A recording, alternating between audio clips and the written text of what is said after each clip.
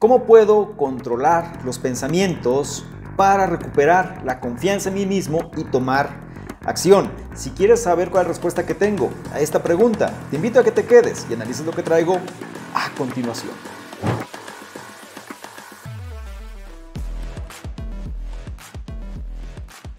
¿Qué tal? ¿Cómo estás? Es un placer que hayas decidido aprender más. La respuesta que tengo a la pregunta previa, pero antes, si es tu primera vez analizando este tipo de contenidos, déjame presento, mi nombre es Salvador Mingo y soy el fundador del programa Conocimiento Experto. Y a continuación tengo una pregunta bastante amplia en relación a varias personas de la audiencia que lo puedo de alguna manera sintetizar en lo siguiente. La pregunta es más o menos sobre esta línea. ¿Cómo puedo encontrar mi propósito? ¿De qué forma puedo recuperar la confianza? ¿Cómo puedo controlar los pensamientos? ¿De qué manera puedo tomar acción? Pero desde tu perspectiva, desde tu propia experiencia. Déjame sintetizarte la pregunta y viene siendo ¿de qué forma puedo controlar los pensamientos para recuperar la confianza y entonces tomar acción? Esta viene siendo una pregunta general, palabras más, palabras menos, que la audiencia suele hacer porque muchas veces se encuentran atrapados en esta cuestión de lo que debería estar haciendo o lo que debería estar teniendo en relación a la realidad que vivo. Te voy a decir algo, o sea, no hay algo absoluto, no hay una receta de cocina la cual sea total. La verdad es que cada persona es diferente y cada persona tendría que resolver por sí mismo este tipo de cuestionamientos. Sin embargo, te voy a dar algunas pautas importantes en las cuales te puedes apoyar. Y para esto hay algunos análisis en este canal que van a reforzar este conocimiento. Por un lado tienes el análisis del libro Ikigai de Héctor García y Frances Miralles. Te lo sugiero si es que quieres conocer este concepto, ¿no?, de cómo encontrar nuestra razón de ser. También un contenido especial que hice precisamente sobre esta línea que es Ikigai, prácticamente la razón de ser o el propósito, que viene siendo, digamos, una extensión, ¿no?, sobre este análisis que también te sugiero. Y podemos complementar con otros dos análisis que viene siendo Cómo cambiar de Katy Milkman y, no menos importante, El camino a la integridad de Marta Beck. Todos estos contenidos que estoy comentando aquí los encuentras en el canal y van a reforzar de alguna manera esto que te voy a compartir. Te comento, normalmente la gente creo que está muy presionada en relación a lo que tendrían que tener, a lo que tendrían que estar haciendo, al estilo de vida que deberían estar viviendo y que en este momento no lo viven, simplemente porque hay demasiada influencia en relación a lo que nos llega, hay demasiado exceso de información, entonces nos dicen cómo tendríamos que vivir, cómo tendríamos que actuar, cómo tendría que ser nuestra vida en función de ser aceptados, ¿cierto? Si no estamos haciendo lo que supuestamente deberíamos hacer o teniendo las cosas que supuestamente deberíamos tener, entonces estamos fracasando. Y esto eleva los niveles de ansiedad, eleva los niveles de estrés y la gente es más infeliz en relación a ser más feliz. Existen muchos contenidos los cuales te puedes apoyar, sin embargo los que te acabo de mencionar son, digamos, algunas joyas infravaloradas del canal, las cuales pues poca gente conoce. Sin embargo, si tú te apoyas de ellas, seguramente tu conocimiento será mayor. Ahora, te voy a dar algunos puntos clave que me gustaría que esto te sirviera. Por un lado, tienes que permitirte sentir. El problema no son los pensamientos en sí mismos, ¿sí? Nosotros podemos pensar cualquier cosa que se nos venga a la cabeza. El problema radica en las sensaciones que esos pensamientos proporcionan, ¿sí? Es decir, cómo nos hacen sentir. Son pensamientos que nos hacen sentir bien o nos hacen sentir mal.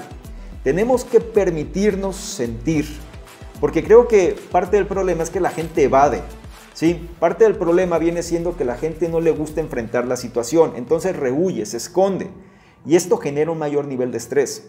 Si hay un pensamiento el cual me hace sentir incómodo, vale la pena, y te sugiero y te reitero, que te permita sentirlo. Permite sentir esa sensación, porque cada vez que tú evades la sensación le das más poder. Es como si esta sensación de alguna manera me va a tumbar, que me tumbe, ¿sí? Si esto va a hacer que enfrente mis miedos, pues que suceda. Te vas a dar cuenta que muchas veces lo que pensamos, ¿sí?, es decir, no la situación real, sino lo que pensamos de la situación suele ser mucho más grande de lo que la situación en sí misma es. Pero no nos vamos a dar cuenta de esto hasta que nos permitamos sentir. ¿Qué puedes hacer cada noche? Puedes hacer un momento de reflexión para ti mismo, una introspección, las cosas, los pensamientos llegan a tu cabeza, en lugar de luchar contra ellos, ¿sí? En lugar de confrontarlos, ¿no? de estar de alguna manera resistiéndote, cede ante los mismos. Y te vas a dar cuenta que no era tan malo como pensabas. Otra cuestión importante es, además de sentirlos, hay que permitir observarlos, ¿sí? Porque por un lado viene siendo esto, ¿no? Es decir, muchas veces los pensamientos pues nos hacen sentir de cierta manera y esto nos genera mayor ansiedad, estrés, nos hace sentir mal y de pronto pues queremos evadirlos. Otra alternativa también es observarlos. Esto lo manifiesta Eckhart Tolle en su libro El poder de la hora, ¿no? Convertirnos en este observador. Tratar de revisar los pensamientos que son en nuestra cabeza pero sin emoción. Es como, piensa lo que tú quieras, nada más no permitas que la emoción te domine. Es un trabajo que también toma tiempo, pero cuando nos convertimos en observadores es cuando tomamos mejores decisiones. No hay peor decisión que la que se hace con una carga emocional alta. No hay peor decisión cuando nosotros no estamos, digamos, en nuestra mejor facultad mental y tomar la decisión. Entonces, cuando empezamos a practicar esta cuestión de ser observador, es decir, tengo los pensamientos, pero voy a colocarme encima de ellos, voy a estar de alguna manera fuera de su alcance. Esto, para que lo entiendas más fácilmente, ¿qué sucede cuando tú das consejos a alguien? Normalmente el problema lo tiene la persona y nosotros somos excelentes en dar consejos cuando no estamos envueltos en la emoción. Decimos lo que es correcto, decimos lo que tendría que suceder, decimos las cosas que de alguna manera podrían dar una mejor solución, ¿cierto? Tendríamos que empezar a hacer esto, pero hacia nosotros mismos. Otra cuestión importante es la dieta del ruido. ¿Qué sucede? Mira, normalmente nosotros estamos de alguna manera demasiado bombardeados, ¿no? Por una gran cantidad de información. Entonces, o datos incluso, me atrevería a decir. ¿Qué es lo que esto hace? Pues que nosotros estamos de alguna manera con una gran cantidad de neblina mental o mucho ruido mental que nos está saturando y en lugar de enfocar nuestra atención hacia las cosas relevantes, estamos enfocando la atención hacia cosas que por un lado no nos aportan mucho o incluso nada y por otro lado simplemente nos generan un mayor malestar, ¿sí? La parte del ruido mental pues lo puedo señalar en algunos elementos importantes, las noticias, las redes sociales, cualquier información que venga prácticamente de afuera de la que no tienes control. Recuerda que tu mente va de alguna forma va a trabajar de manera indiscriminada, es decir, lo que tú le suministres, eso es lo que va a producir. El problema actualmente es que la gente está adicta a la información, está adicta al ruido, está adicta a estar distraída. Y esto ¿qué hace? Pues en lugar de pensar las cosas que te puedan llevar a un mejor resultado o actuar de manera propositiva, pues simplemente la gente está de manera reactiva, está viviendo vidas de otros, está cumpliendo expectativas de otros y lo más triste es que la gente, cuando tú le preguntas qué quiere, difícilmente te sabe responder, simplemente porque está dormida, está de alguna manera en esta matrix que la envuelve y no sale de ahí. Si nosotros queremos empezar a recuperar la confianza y controlar estos pensamientos, tendríamos que hacer una dieta del ruido. Para empezar, ¿qué información dejo entrar a mi cabeza? Sería parte elemental si es que nosotros queremos empezar a tener, digamos, un mayor dominio, ¿no?, de los mismos. ¿Estás disfrutando de este contenido? No se te olvide apoyarnos con tu like, con tu me gusta, compartiendo y comentando. Y a su vez, si no quieres perderte ninguno de los mismos, te invito a que le des clic a la campanita de notificaciones de tal manera que siempre estarás enterado de todo lo que estemos haciendo. Otra cuestión también es entender la química cerebral. ¿A qué voy? ¿Por qué crees que se genera esta adicción? Bueno, esto viene siendo lo mismo que sucede con el patrón de los hábitos, ¿sí? Tienes un disparador, Este genera o te hace generar una acción para que tú obtengas una recompensa. Por eso hacemos las cosas, por la recompensa final, independientemente de lo que se trate. Mucha gente aplaza situaciones que pueden ser difíciles, empieza a procrastinar, empieza a demorar, porque de alguna manera obtiene una recompensa al final si hace eso. Es decir, no me enfrento a la situación y entonces obtengo una especie de relajación, una especie de alivio. Y esto, si lo voy repitiendo a lo largo del tiempo, me vuelvo un procrastinador nato, ¿no? Me vuelvo una persona que se la pasa demorando, aplazando, no cumpliendo, precisamente adicta a estas sensaciones de relajación que duran muy poco. Esto sucede también en relación a la información que nosotros revisamos. ¿Qué es lo que pasa? Normalmente la gente está revisando su teléfono constantemente y esto lo hace porque cada vez que revisa, digamos, las notificaciones o revisa lo nuevo que ha llegado, busca pequeñas dosis de dopamina, de endorfinas. Esto se da normalmente cuando llega algo bueno, ¿no?, a nuestra vida. Sin embargo, pues estamos sujetos al exterior, a lo externo. De tal forma que en lugar de nosotros hacer que esto se produzca, es decir, que nosotros seamos los responsables de producir estas sensaciones que nos hacen sentir bien, normalmente le damos ese control a lo que viene de afuera. Y ahí es cuando nosotros tenemos que tener especial cuidado. La química cerebral, es decir, las plataformas, todo aquello que nos empieza a suministrar de información lo sabe. Y sabe y está reforzando constantemente que nos volvamos adictos a los mismos. Es ahí cuando nosotros tenemos que entender cómo es que por un lado nos están manipulando, por otro lado nos hacen dependientes de ellos, por otro lado nos hacen más infelices y lo que todavía es más irónico, solemos querer más de eso. Entonces, créeme, no va a pasar un cambio si tú sigues repitiendo los patrones que te llevan a estar en la situación actual, porque uno de los problemas con las personas es que quieren, de alguna manera, cambiar su realidad haciendo lo mismo. Y eso no va a suceder. Otro elemento que también vale la pena que nosotros empecemos a incorporar en función de controlar los pensamientos, recuperar la confianza y tomar acción o entrar en acción es aprender a relajarnos. Estamos sobreestimulados. Entonces es importante que nosotros podamos darnos un momento hacia el interior, ¿sí? hacia la introspección, hacia lo que es relevante. Y para esto la mejor manera viene siendo desconectarnos del mundo, ¿sí?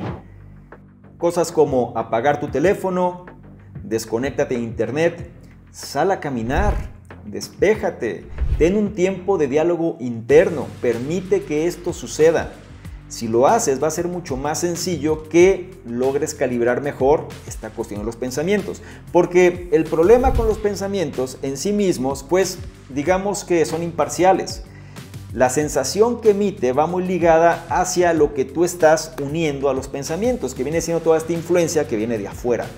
¿Sí? Recuerda, las redes sociales, su interés es que te vuelvas consumidor de todo lo que están ofreciendo. Eso es el enfoque central y van a hacer que las mismas funcionen de tal manera que permanezcas en ellas. No serás más feliz, pero sí más adicto. Y esto va a hacer que tus pensamientos te estén controlando constantemente por las emociones que evocan.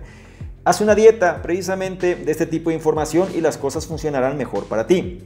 Otra cuestión importante es, además del diálogo interno, tendrías que lanzar preguntas. Nosotros a nivel inconsciente solemos retener una gran cantidad de información de la cual no solemos disponer de forma consciente. Entonces, se vale perfectamente este viejo dicho de que hay que consultarlo con la almohada. Tienes un problema, tienes una situación, tienes algo que quieres mejorar, consúltalo con la almohada, lanza la pregunta. A esta duda que quiere respuesta, ¿no? Es decir, si quieres una solución a una situación en particular y no tienes respuesta, lanza la pregunta. Deja que la parte inconsciente, el subconsciente en este caso, pues te dé respuesta. Utiliza esa información a tu favor, ahí está. Lamentablemente, estamos tan dormidos, estamos tan infoxicados, dándole más y más basura a nuestra mente que en lugar de poner a trabajar a nuestro favor, pues hacemos que trabaje para otros. Cuidado ahí. Algo que también vale la pena es entender este principio de saber que no sabemos, ¿sí? El ego muchas veces nos lleva a pretender que somos sabios o bien que tenemos que nosotros encontrar la respuesta a todo. El saber que no sabemos nos quita una gran carga porque nos hace más humildes y de alguna manera más receptivos hacia la información. De otra forma, vamos a tratar de controlar algo que muchas veces está fuera de nuestro control. Entonces, relájate, sé más ligero. Y algo importante también viene siendo esta cuestión, la vitamina D. Subestimamos cosas tan simples, ¿no? Muchas veces nos medicamos, estamos buscando una vez más la solución hacia afuera, ¿no? La vitamina D, baños de sol. Que el sol te dé diariamente. Un momento, no me refiero a que te quedes ahí horas, ¿no? Pero sí acostúmbrate a recibir un poco de sol cada día porque esto es vitamina D que hace que pienses mejor, evita que estés deprimido, ¿sí? Evita que de alguna manera te encuentres sometido, ¿no? En relación a los pensamientos, despeja tu mente también. Vale la pena que estos pequeños principios los vayas incorporando y trate de reforzarlo con la información que te dije previamente. Y algo que también voy a tratar de reforzar con este contenido particular son dos cosas. Recuerda, por un lado, todo lo que hagas es tu responsabilidad.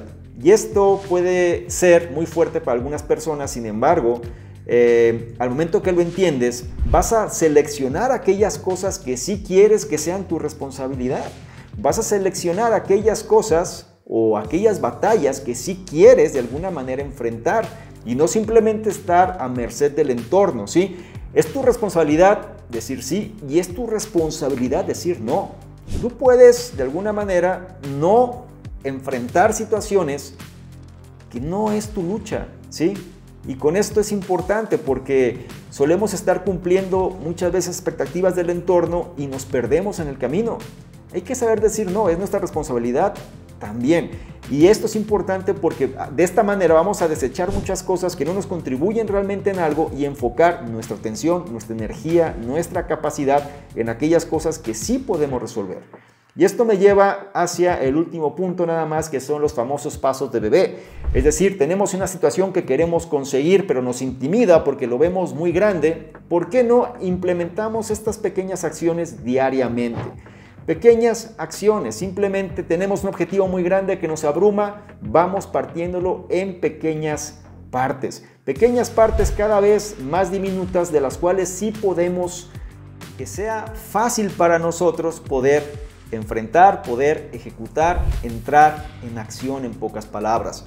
Si esto lo llevamos a cabo día a día, va a ser mucho más fácil que este hábito se empiece a arraigar. Empecemos a controlar mejor las sensaciones que nos generan los pensamientos, nos convertimos en el observador de tal forma que empezamos a recuperar confianza, sabemos qué batallas podemos nosotros combatir y tomar, y esto nos lleva inherentemente a tomar acción sobre las cosas. Me gustaría mucho saber tus comentarios al respecto. ¿Qué es lo que te deja este contenido? Si realmente te aporta algo que puedes implementar hoy mismo. Este tipo de enseñanzas las puedes reforzar precisamente con lo que te dije previamente, ¿no? Libros como Ikigai, también tienes el contenido especial de tu Ikigai que también encuentras en el canal, libros como El hecho de cómo cambiar y también libros como El camino a la integridad y muchos otros, pero por ahora te dejo esos nada más para que empieces a reforzar un poquito más la idea y logres cumplir precisamente con la respuesta a esta pregunta, enfocada al propósito, enfocada también a la confianza en uno mismo, a los pensamientos, a la cuestión de dejar de procrastinar. Te digo, no hay una receta de cocina absoluta, que es muchas veces lo que te venden, pero por lo menos puedes tener pequeñas acciones que sí puedes controlar y ya dependerá de ti los resultados que esto genere. Por otro lado, si esta información la consideras de valor, no se te olvide evaluarla, compartirla, darle me gusta, porque de esta forma nos ayudas a llegar a una mayor cantidad de personas que también pueden beneficiarse de este tipo de contenidos. De igual manera, no se te olvide revisar en la descripción los enlaces que ya aparecen porque te van a llevar a nuestros distintos programas, incluido el Reto 60-100 y próximamente Revolución 180. Serán gratuitos, no lo olvides. De igual manera, aprovecho para recordarte que el área de miembros ya está activa. Revolución 180 va a ir directamente hacia esa área. Y no menos importante, si quieres que interactuemos de una forma más dinámica, ¿por qué no tomas una imagen, un screenshot a este contenido? Te vas a Instagram, me buscas @Salvador Mingo y colocas esta imagen en tus historias. Te aseguras de etiquetarme y poner tus comentarios. Si lo haces, yo te voy a responder en reciprocidad y además te voy a compartir con la audiencia. ¿Te parece bien? Espero que sí. Te recuerdo mi nombre, soy Salvador Mingo, soy el fundador del programa Conocimiento Experto y yo te espero en una siguiente sección de preguntas y respuestas. Chao.